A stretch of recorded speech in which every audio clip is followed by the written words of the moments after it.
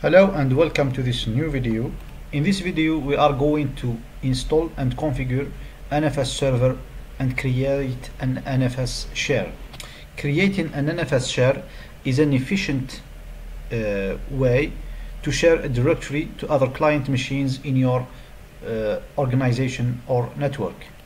So let's get started. The first thing you need to do is open the server manager if you haven't already opened. I already have it open here, as you can see, or you can click on the start button and search for server manager. For me, I can see it here.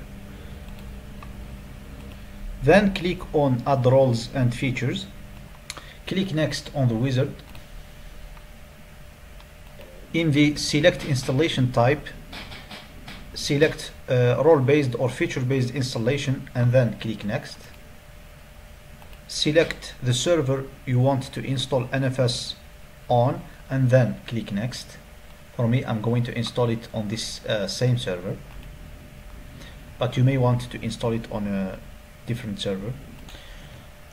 On this page, select server roles, expand file and storage services right here, and then expand file and iSCSI services. Then check the box against server for NFS, which is down below, this one, server for NFS, and a pop-up window will come forth. In the pop-up window, just click on add features, then click next.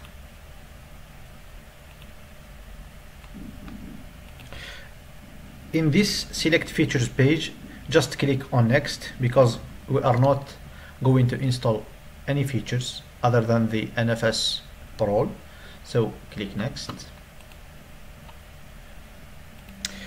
Confirm the role that you want to install and then click install to install it. This is going to take probably a few minutes to install.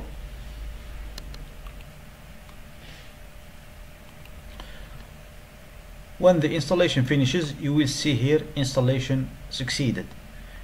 Click on close to close the installation wizard. Now let's configure an NFS Share folder. What you need to do next is create a directory or folder in your desired disk partition. For me, I'm going to create a folder called My Share in the C partition. So I'm going to go to the C partition, then create a folder here that I'm going to call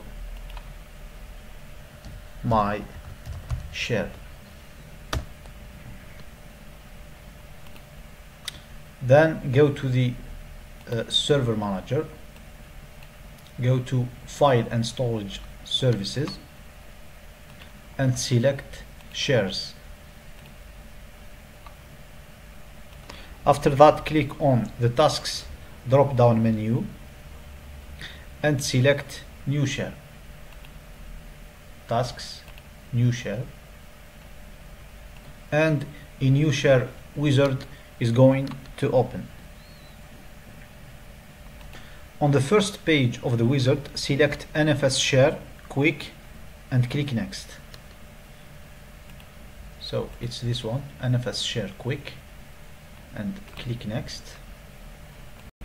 On this page, choose type a custom path, this one, and then browse for your directory and click next. So I'm going to choose the directory that I have created here, My Share. So it's going to be this one, and click select folder and then click next. Give your share a name. For me, I'm going to leave it My Share, which is the same as the folder name. then click next. And as you can see here, this is going to be the remote path to my share, my server name /my share. So click next. On this screen you are going to be asked to specify the authentication methods to this share. Depending on what you want to do, choose the one that benefits your use case and then click next. For me, I'm going to go with no server authentication because this is just a tutorial, a test, and then enable unmapped access and allow unmapped user access by user ID / group ID, and then click next. On this screen you will be asked to choose the host that can access this share. Click on add, and here you can specify a host that can access this share, but for testing purposes I'm going to say all machines and then do read write permissions for all machines and then click add. But remember, this is just a test. This is not what you want to do in production, okay? Then click next. You can customize the permissions to benefit your use cases, and when you finish, click next. For example, here the creator and owner has full control. The built-in users have special access. The built-in, they also have read and execute access.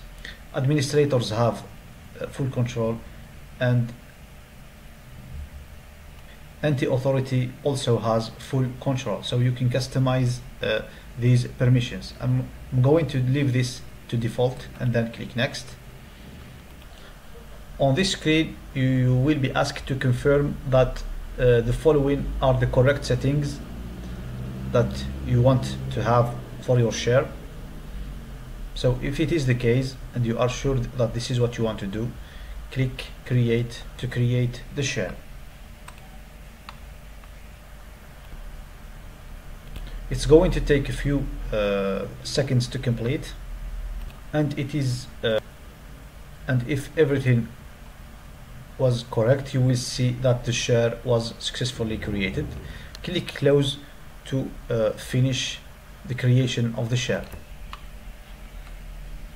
If you want to confirm that the share has been created successfully, you can go back to the server manager, shares, and you will see that your share is created, and you can see how much space is free and how much has been used. At any given moment you can come here and then right click on the share and stop it to stop sharing, or click on properties and change the properties of the share. For example, you can change the authentication, like adding Kerberos authentication, for example. You can change the permissions, you can change the NFS permissions. So this is possible at any given moment. So I hope this video has been helpful for you, and thank you for watching.